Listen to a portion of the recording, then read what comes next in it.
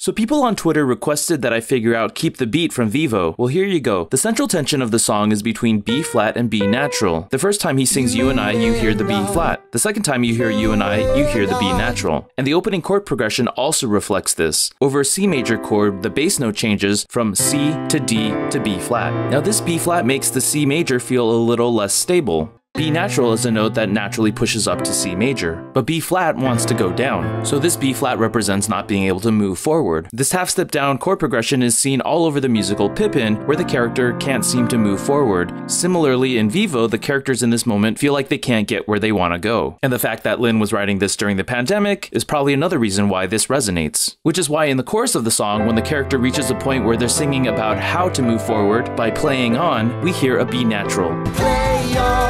Letting us know that if you play on, you'll eventually get to where you want to go if you just keep the beat.